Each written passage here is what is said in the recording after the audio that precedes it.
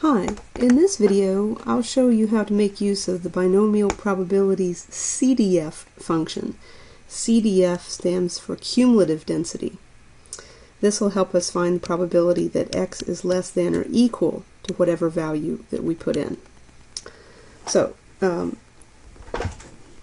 x is the number of free throws made by a basketball player when given 3 attempts. The probabilities for each of these outcomes is listed. Given that x is a binomial with 3 trials and probability of success on any trial 0.8, we can use binomial CDF to calculate cumulative probabilities.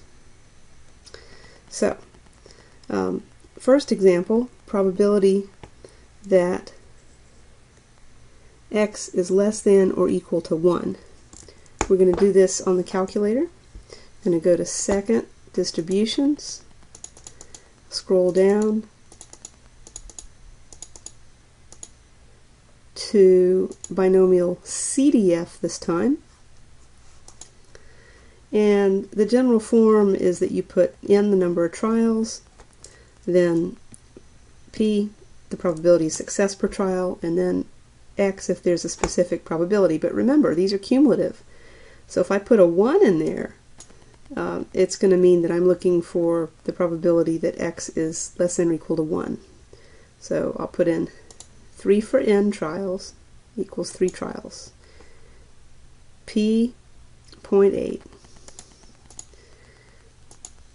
And if I put in a 1, that means I'm not just looking for the probability that x equals 1 this time. I'm looking for the probability that x equals 0 plus 1.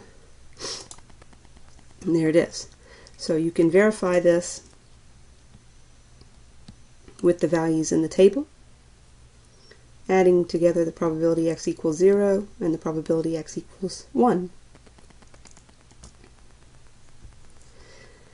Okay, when stat wizards are turned on,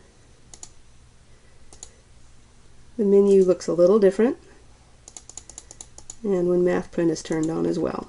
So we'll set that up. And let's look again. Second, Distributions. Let's go down to binomial CDF. Number of trials is 3. Probability of success on each trial is 0.8. This basketball player hits about 80% of his shots. And for a particular x value, we'll put in 2 this time. But since we're in the CDF, that's not going to find just the probability that x equals 2. That's going to find the probability that x is less than or equal to 2. So, hit enter. It's all set up. And we find out that the probability that x is less than or equal to 2 is 0.488, which you can verify by adding up the probability that x equals 0 plus the probability x equals 1, plus the probability that x equals 2. So just remember, binomial CDF finds cumulative probabilities that x is less than or equal to whatever x value that you specify. Hope this has been helpful. This concludes this video.